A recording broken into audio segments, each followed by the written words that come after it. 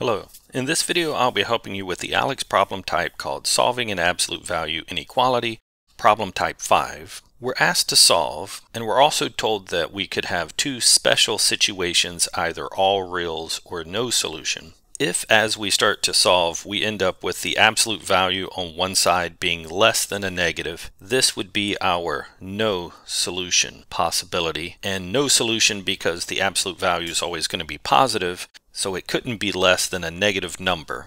Another sort of special situation could be if the absolute value were greater than a negative number. This would be all reals.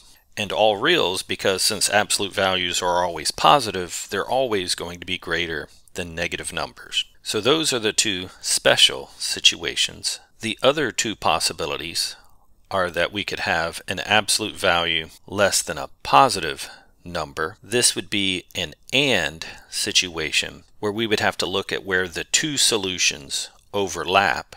So we would need both of the two solutions to be true. And lastly, we could have the absolute value being greater than a positive number. This would be an OR situation where either of the two solutions would work.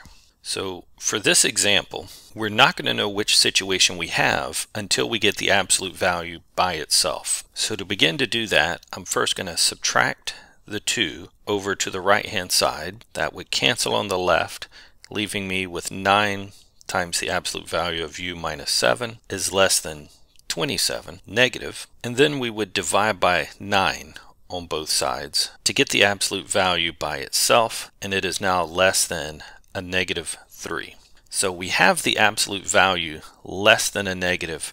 We said previously that that is no solution because an absolute value is always going to be positive. It can't be less than a negative. At this point, we don't need to continue. We can stop and just say that there is no solution.